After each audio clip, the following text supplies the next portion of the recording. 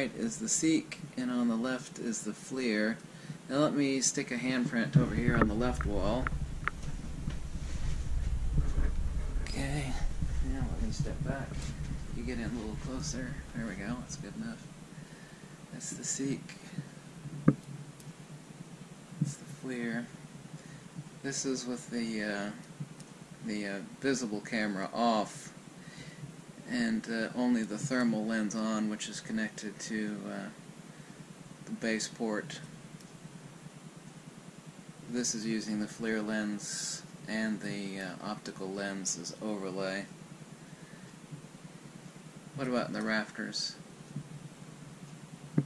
Should be like cold spot, yeah, down a little lower. There. Cold spot for the rafters.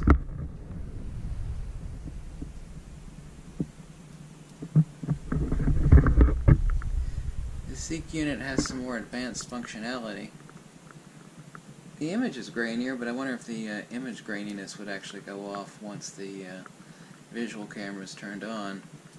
Don't know.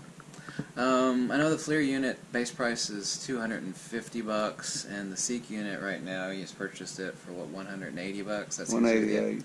That seems to be the average, so about $60 cheaper, basically. Oh, also the FLIR unit, you have to charge the unit. The Seek unit gets its power off the iPhone itself, so that's a big advantage. And the temperature range on the Seek is -40 to 600 and something. On the FLIR, it's -4 to 212 degrees.